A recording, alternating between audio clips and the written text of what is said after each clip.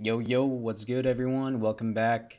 Today we're going to be working with Langchain and Spotify's API to search for songs based on some of the metadata that Spotify's API has on those songs. So I am going to first say I came across this article that I will leave in the description. This guy wrote this amazing article about talking to Spotify with Langchain, and so I thought I would kind of go through and see if he thought it would actually work. I wanted to go through and see if it is actually worthwhile. So I justly named this Gym AI Vibes because I will be using this to search for new songs that I have not listened to when I go to the gym. I don't like it. I need to have variety, so this is the perfect tool for me. So let's get into some of the code, and I will just pull this up, close this. All right, so let's just first take a look at, start at main, and we'll just go from there. So main, we are running Streamlit, so we have the header, subheader, and that's what you see right here. So that's not really Langchain, that is just something that we are using to have an easy interface. And now when there's an input, we are calling handler when the button is asked. And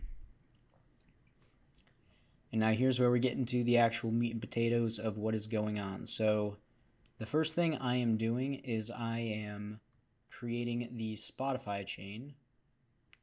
And so I'm doing that with the build Spotify chain method that I created up here.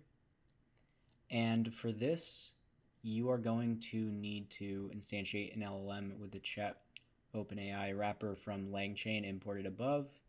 And you will also need to get authentication from the Spotify client credentials.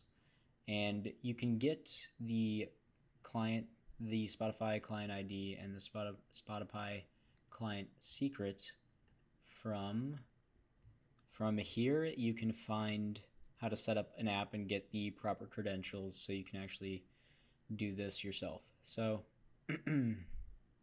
once you've done that, we are going to get an instance of Spotify, and here we are getting the PAL chain. So what is the PAL chain? It is right here. Program Aided Language Model. So essentially, it's given natural language and it knows how to perform code to support its efforts to get to the solution of whatever the question was, essentially.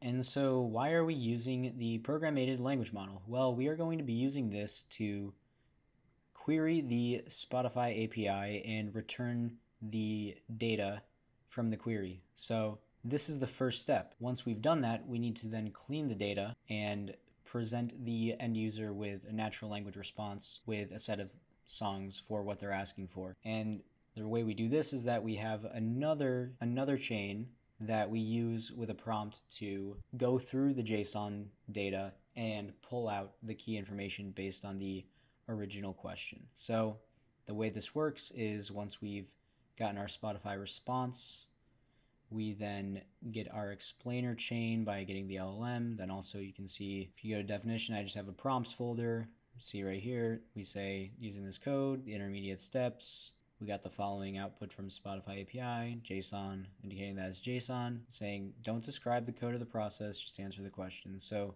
this prompt is going to be helpful for us to be able to give the user an actual answer they can understand that is human readable. Once we do that, we now have the explainer chain and we have the Spotify chain, and we have to run both of those in a sequential chain. So we are instantiating our sequential chain and we have the input variables of question.